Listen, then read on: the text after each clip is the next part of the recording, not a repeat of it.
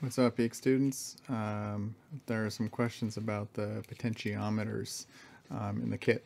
So I got the breadboard right here. Sorry, I have the mirror image on the camera, but I'm too lazy to change it. The potentiometers come in this little tiny foam thing. It's attached. It's a 3-pin potentiometer.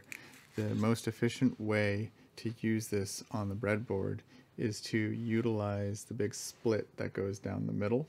So I'm going to put it in, and it is straddling the split, and so you have two on one side, and then you have one on the other, and that way each of the 3 pins of the potentiometer is going to get its own set of rows on either side, maximizing the amount of rows available.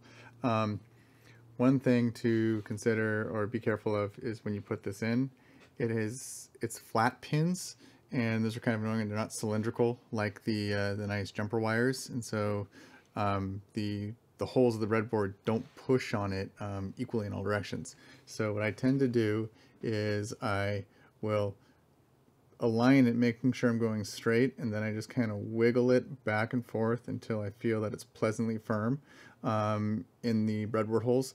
I want to make sure that I haven't bent it either this direction or this direction. Remember, you got these multiple axes you got to worry about if it's, you know, when it's where it could bend. And then the last thing, I'll find it,